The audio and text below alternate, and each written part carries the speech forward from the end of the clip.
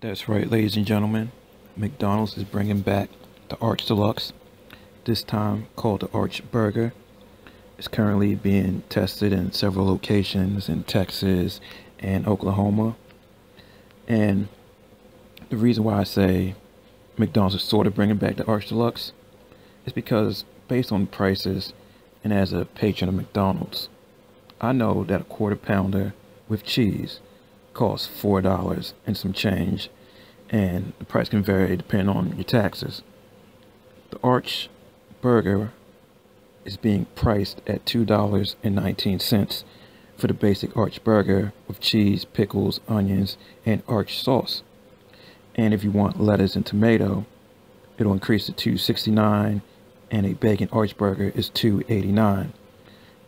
The burger will be fresh beef, just like the quarter pounder has fresh beef.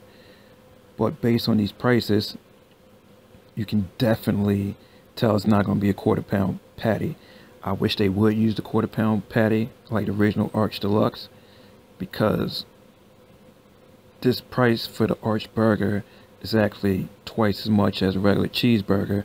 So you're paying about $1 just for some Arch sauce. Yeah, I enjoyed the Arch sauce back in the day, but the Arch sauce is not worth $1.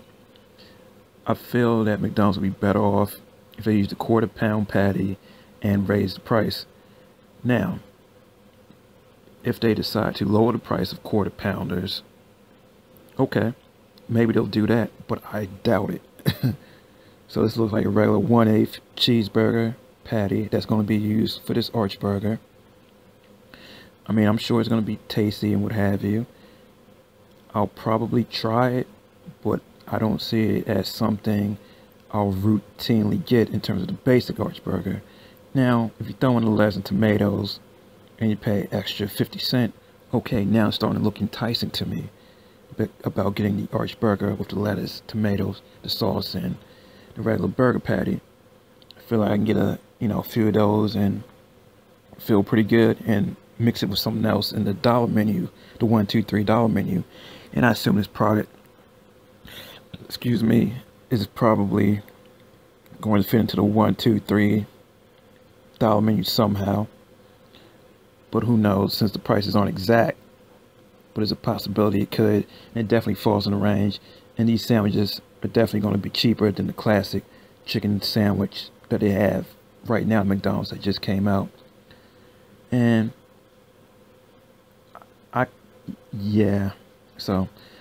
I'll try it, but I'm not sure if I'll pick it over a classic chicken sandwich at McDonald's, because that's pretty good.